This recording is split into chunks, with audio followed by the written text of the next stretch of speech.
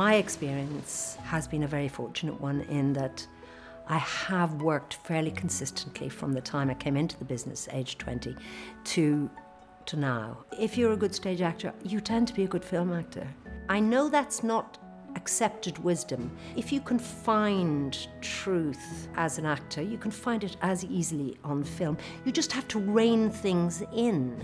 I played Beatrice in Much Ado for 3 years all over the world. The audience changed the nature of my performance every single night. I can't tell you what that energy is, but it certainly exists and it feeds. Now, you don't have that with a camera, but you have something else. I talk about the indecent exposure of the soul, which actors do have to. That's what you have to do. You have to expose the heart and soul of character. Now, with the camera, they can, just focus in on that exposure and see a great deal. I would say to SCAD and to all the students, keep going the way you're going, because you've done an extraordinary thing that's very inspiring.